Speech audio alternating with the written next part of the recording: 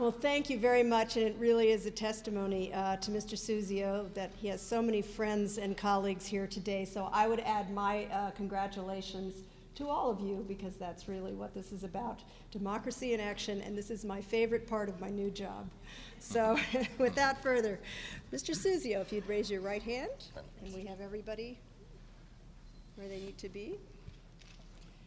Do you solemnly swear or affirm that you will support the Constitution of the United States and the Constitution of the State of Connecticut, so long as you continue a citizen thereof, and that you will faithfully discharge, according to law, the duties of the office of State Senator to the best of your abilities, so help you God? I do so enthusiastically. Congratulations.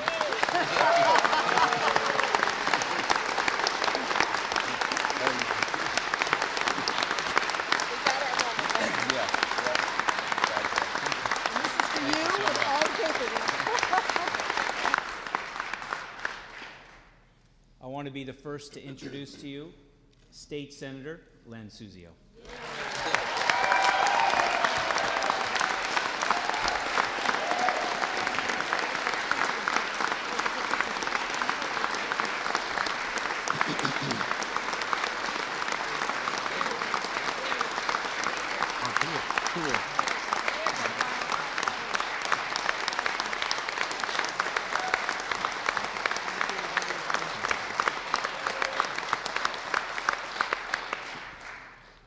Thank you all. Thank you so much. I'm going to make a speech Anna Newman would be proud of. Very short. There's two things I want to say. One is, they said this was an impossible election to win, and we won it. We won it not because of the big guns that came in. We won it because of the little guns, the little people, the people who do the everyday work in a campaign and work every day in the community. And I will never forget that. I owe the victory to you. It's our victory together.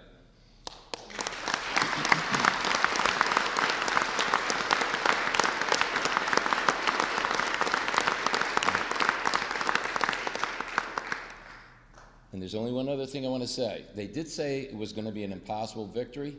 Well, they said Connecticut's budget may be an impossible thing to deal with. I know we're going to deal with the budget. We're going to do it in a way that's going to solve our problems, and we're not going to raise taxes to do it.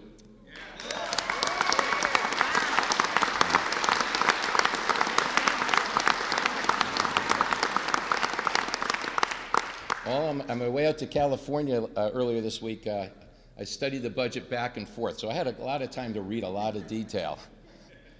And Tom Scott predicted I would fall asleep somewhere over St. Louis, and it was about Phoenix, I think, when I hit.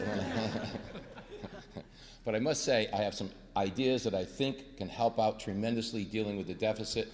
I just can't wait to get in with my Republican colleagues to share those ideas with them, and I think we can show that the Republicans can present a really constructive approach to solving Connecticut's budget problems in a way that the Democrats have never thought of, in a way, again, that will save our taxpayers from the biggest tax hike in Connecticut history. And I look forward to working with all of you.